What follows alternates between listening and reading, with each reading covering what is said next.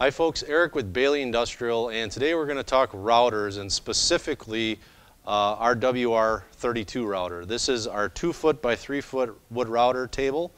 It has a 4-horse air-cooled spindle on it. This is a great little machine for the hobbyist, for the light industrial use, small signage, things like that. Can cut various types of materials on it, from wood to plastics to even some light gauge aluminum on it as well. So we're going to go through this machine, go through the controller and a few other operations. Alright, so before we get into the controller and operation of the machine, let's talk about assembly. This machine is very simple and pretty much is ready to go out of the box. This is a sturdy frame, full welded frame, so this is very, very sturdy and well made. There are a few things you do have to put on when you get the machine. One is the feet that are on the bottom of the table to get everything level and true. The controller needs to plug into the electronics, and you do need to plug in the plug for the power supply itself. So now we've discussed some of the assembly on the machine. Now we're going to discuss the actual operation and how it operates. It's very, very simple, but the first thing we're going to want to do is turn the machine on. The machine's going to boot up, and then at that point we'll start going through the controller. So the first thing the machine is going to look for is its home position. And on the controller, it's going to ask to go to its reference point or its home position, and simply just hit OK on the controller, and the gantry will move and return to its home position. Once the machine's homed, now at this point we can actually move the gantry around to wherever we want on the table. And it's pretty simple by using your X plus and minus, your Y plus and minus, and your Z plus or minus.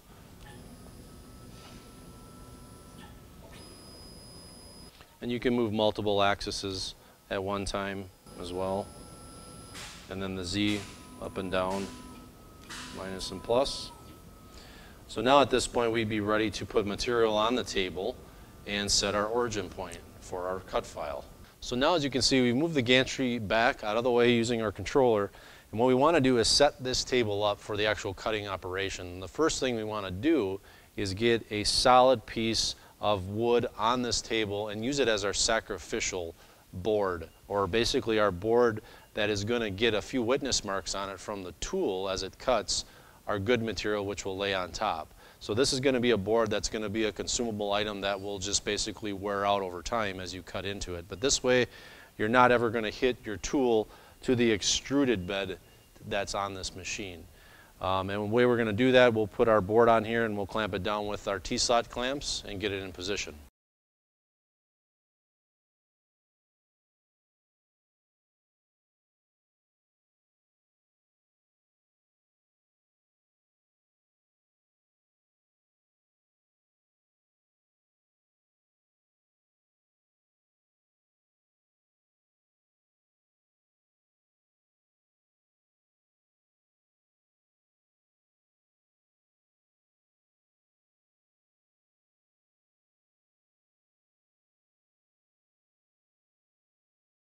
Okay, so now that we have the spoil board down and in place and secure, now we want to fasten our actual material to this, which is going to be our material we're going to cut our part out of.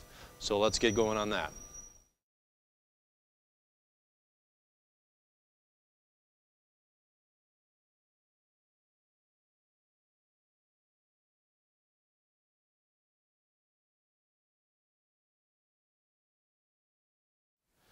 So now we have our table set up for the actual cutting operation. We have our spoil board down and in place and secure, and we have our cutting material fastened to it. Now at this point it is important to note you always want to wear safety glasses when cutting and using the machine, and in this case here we have screws literally holding our material down. So we want to be careful not to hit our tool to those screws. And the tool we're going to use for this demonstration is a 1/4 inch end mill. It's got 2 flutes on it. They're just straight flutes. It's a very common tool for this demonstration. Now what we want to do is bring the gantry forward, put the tool in the collet, and do the touch off using the tool touch off puck. So now we're going to reposition our gantry, get it up to the front of the table here, and get our tool installed. First thing we're going to do is I'm going to hit the X plus and move my spindle over to the center more, and then hit my Y minus to move it up. So now we have the gantry forward and in position. We're going to put the tool in the end of the spindle. The controller itself is magnetic on the back, which is nice, so you can set it down, not worry about it falling off or sliding off. So first thing I'm going to do is take the nut off the end of the spindle. This is an WR-32 style collet, very common collet size, and what I'm going to do is actually snap it into the nut first. It's important to do that and not put the tool in the collet first, because then it will not clip into the nut properly. Then what we're going to do is take our tool and put it in that collet. Put a little pressure, make sure it gets down in there. And what we're trying to do is not put that cutting surface of the tool itself in the collet, because that can damage the collet over time. But we also want the tool in the collet enough, the shank of the tool, so that it's held properly, because this collet's going to squeeze down and hold that tool once it's tight on the nut. So then we're just going to thread this on.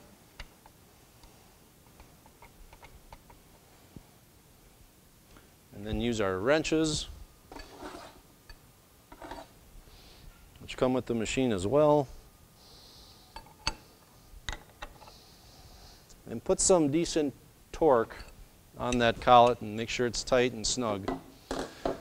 And at that point, the tool's installed and we're ready to do the tool touch-off. Now to do the tool touch-off, we're going to use the little puck right here, the touch-off pad. And we're going to place that down here on our actual material itself and just put it on here. And we're going to hold it in place and do our touch off.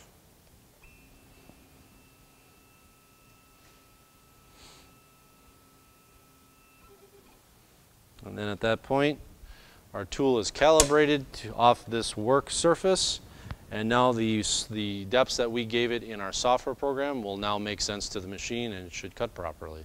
So now we have our spoil board in place, we have our material fastened to it, we have our tool in place and touched off, so everything's pretty well calibrated at this point. We're going to now plug our thumb drive into the console and run our program. A dialog box will appear on the controller indicating that you've plugged in a USB. Now at this point we'll go through the controller and all the adjustments within it. So now we're going to discuss some of the manual operations of the controller. One of them is the spindle. The S off right there on the controller means spindle off. So if we press the number 5 key, it will literally turn the spindle on. The spindle speed is adjustable. The max spindle speed for this machine is 18,000 RPM, but we can adjust it up to that point or down from there as the machine is running a part program. And to do that, you hold the shift key down and hit the number 1 or 7 button to slow it down, and the number 7 to increase the RPM on the spindle. 7S would be the maximum, and that is at 18,000 RPM. And then we can simply shut the spindle off as well. So now we're going to do some manual cuts using the manual operations. First thing we're going to do is move our spindle into position and get it off to the side of the material. And then we can bring our Z height down, and what we'll do is we'll start the spindle. And this is a good way to test your feeds and speeds on the material that you're going to use and on the tool that you're using as well before you actually cut the program. So we'll turn our spindle on, and very carefully we'll plunge into the material at this setting, and we'll just move our gantry.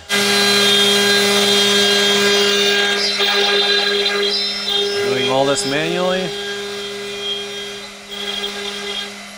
and shutting the spindle off, and then raising our Z height up.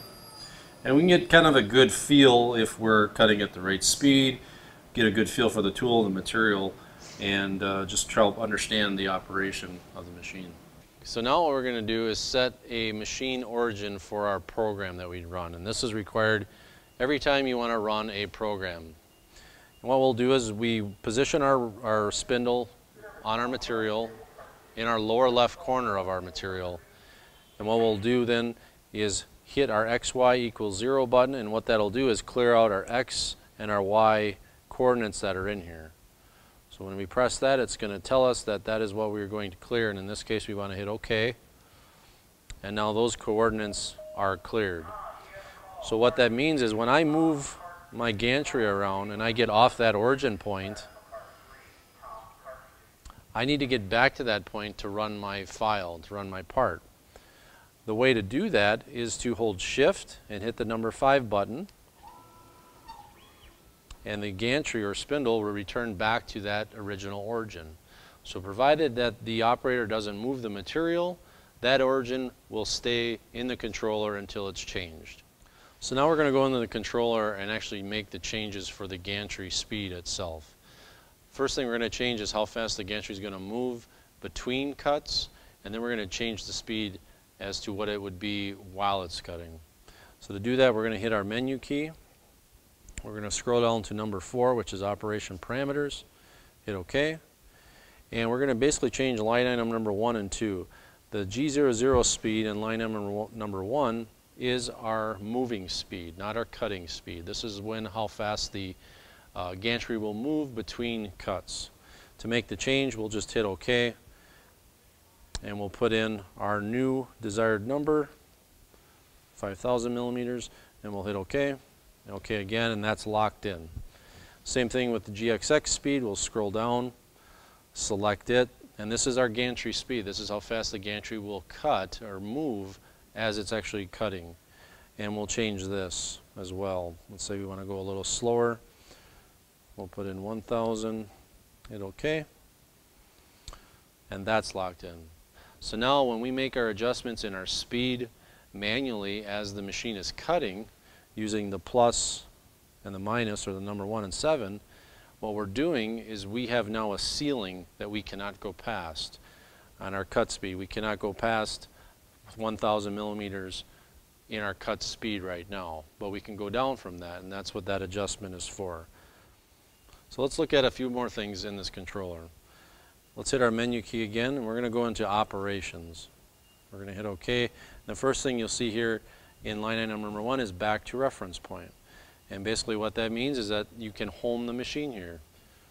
So if I hit OK, we can home all axes, or we can home them individually. And if we hit OK, everything on the gantry will move and home. Another part of the controller is that we can save multiple different origins on the table.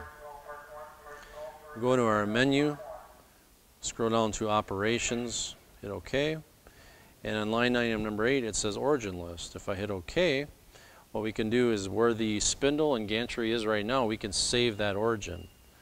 So by selecting it, hitting OK, putting a little check mark up there by it, and I hit the number 1 key, which is save, I can save, hit OK here, I can save our current position on the table.